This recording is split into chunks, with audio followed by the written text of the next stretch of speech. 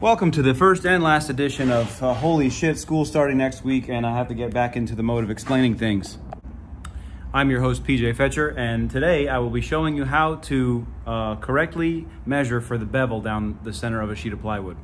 I need to rip this piece of plywood right down the middle at a 45-degree bevel. So I've got the old track saw here set to 45 degrees, and my dilemma, not really dilemma, the thing I'm going to explain to you is that the center line needs to be offset because this is going to be set at a 45-degree angle. So if I were to just measure 24 from one end, which would be halfway between both sides, setting the blade at a 45-degree angle would make the two pieces unequal. So what we've got to do is cheat over a little bit to compensate for that 45-degree bevel, and I'm going to show you how to figure that out. Here we are on the edge of the piece of plywood. We've got a 3/4 inch thick piece of 13-ply Baltic birch. Very nice piece of wood. So the first thing we're going to do is we are going to lay out where we think our center mark would be. All right, so I'm going to use a Sharpie just so you guys can see a little bit better. But let's call that our center line, all right? And here's a little geometry trick for you guys.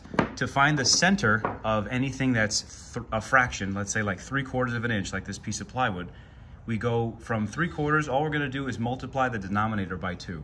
So instead of saying 3/4 of an inch or 3/4, we're going to say 3/8 or 3/8 of an inch.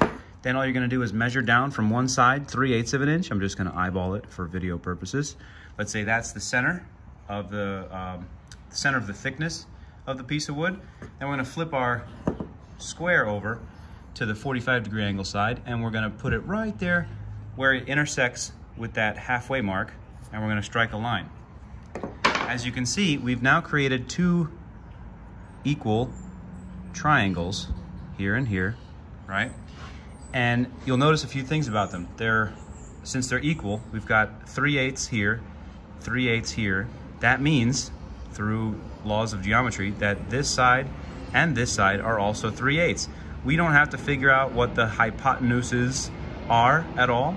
All we need to know is that this side and this side are equal, so that means that if half the distance here is 3/8, then the distance from our mark to where we need to cut is also 3/8. This means I'm just going to take my track that was originally laid out to 24 inches, which would have been halfway across the piece of wood, and I'm going to add 3/8 of an inch to that. So we're going to go over to roughly, I can't see through the camera, 24 and 3/8, about. No, not about, exactly.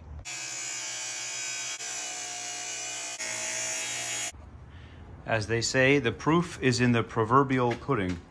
So I've got this side lined up. Actually, no, hold on.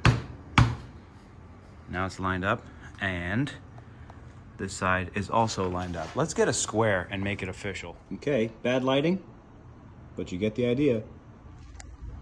Thank you for joining me today on Holy Shit, School Starts Next Week, first edition and last edition.